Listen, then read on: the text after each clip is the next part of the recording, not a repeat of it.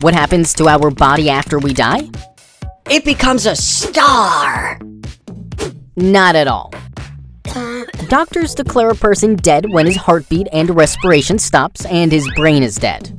Once a person is dead, all the muscles in his body relax. The jaw falls open, eyelids lose their tension and relax, etc.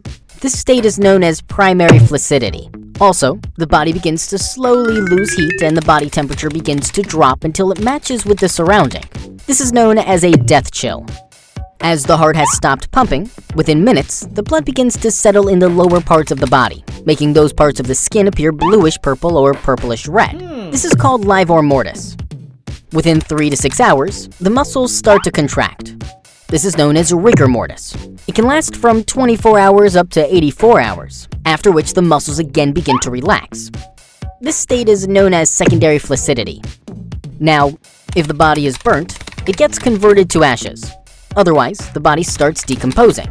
Since the blood circulation and respiration has stopped, the body can neither receive oxygen nor remove toxic byproducts like carbon dioxide.